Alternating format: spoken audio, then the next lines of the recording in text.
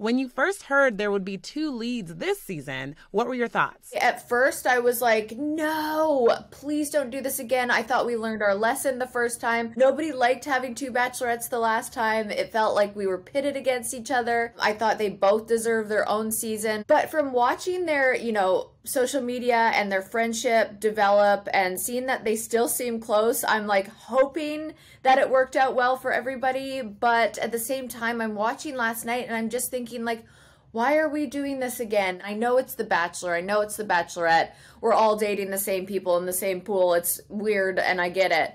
But I just feel like we've already done the 2 bachelorette thing, even if it was just for a night. But I'm hoping it just works out for them in the end.